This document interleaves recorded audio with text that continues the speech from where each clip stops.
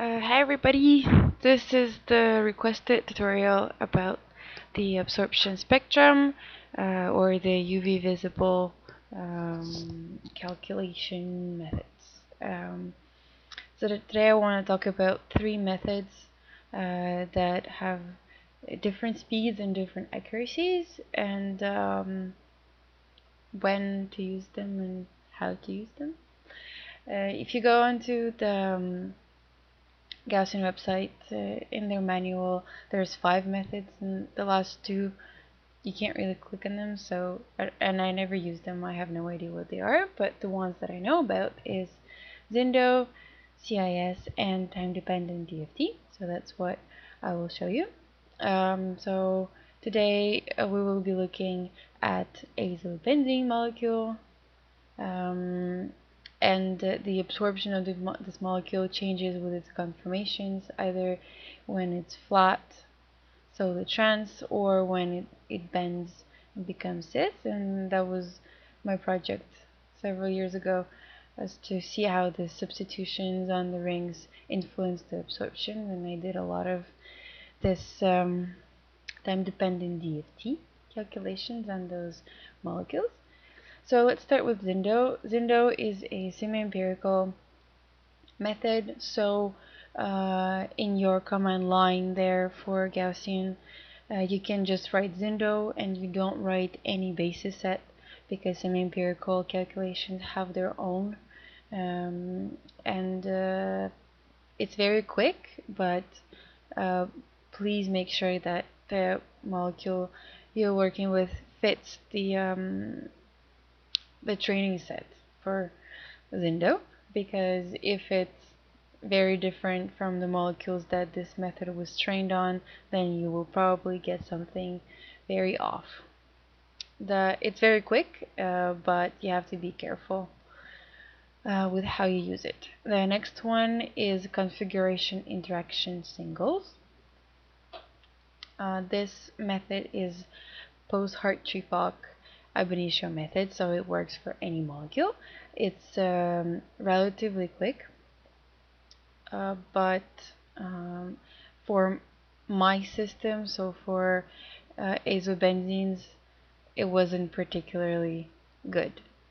I used CIS, so singles and doubles, and for me it didn't work out that well, but I read a lot of very positive feedback on this one, so you might want to consider using it. And so the input for configuration interaction singles is very simple. So instead of whatever method you're using, you write CIS, and you have to specify a basis set.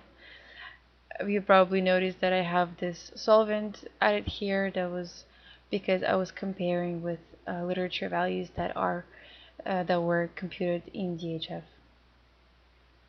And the output looks as follows. Is the same thing at the beginning, and then closer to the end there's this new field, excited states, and if you scroll a little bit further down, you'll see excited energies and oscillator strength. So that's what you're sort of looking at. I computed the 3 first singlets for all of mine. So if I just go back to the input for CIS, you could mention, there's like options that you could add if you want to. I didn't have them here, but I have them for the time dependent one. So here I was only looking at singlets. You can be only looking at triplets, for example, and if you go to the Gaussian website, there will be several options of the different combinations and this and that, so you can just read that and figure out what fits best your situation. So going back to the output, you have here the excited state number, so what it is, singlet, triplet, etc. You have the energy in electron volts, you have the wavelength in nanometers, and you have this F parameter, which is the oscillator strength. The higher it is, the more probable is this transition. As you can see, this one is 0, therefore it's very improbable, and the one underneath is 1, well, more than 1, and so this is very probable. It's the f parameter is supposed to be a percentage, but I'm not sure how it can go higher than 1. Anyway, if someone knows, just tell me, because I would like to know. I didn't find this information anywhere. Anyway, so yeah, this is very straightforward. You have the orbitals participating in the transition listed on the left, and this is it. For the time-dependent DFT, so the last one for me was the more accurate one, but it took slightly longer. But yeah, you just have to try out. There's no way of knowing ahead of time. And the input is the DFT functional, and then you add TD equals with the option that you want to use. So I had singlets. You can add whatever option you find in the Gaussian website that suits you, and you have to, of course, add the basis set. That's it. It's very simple.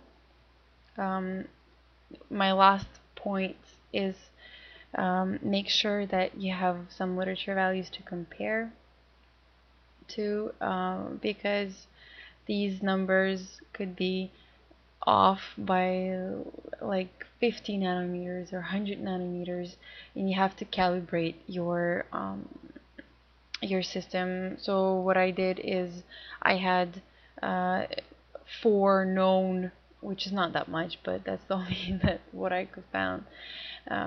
4 different molecules with different substituents and the known absorptions, and I calculated the predicted ones and I compared with the literature, and then I scaled them so that I could have a better result for my unknown molecules. And yeah, so be careful with that and don't trust your computer. And that's it.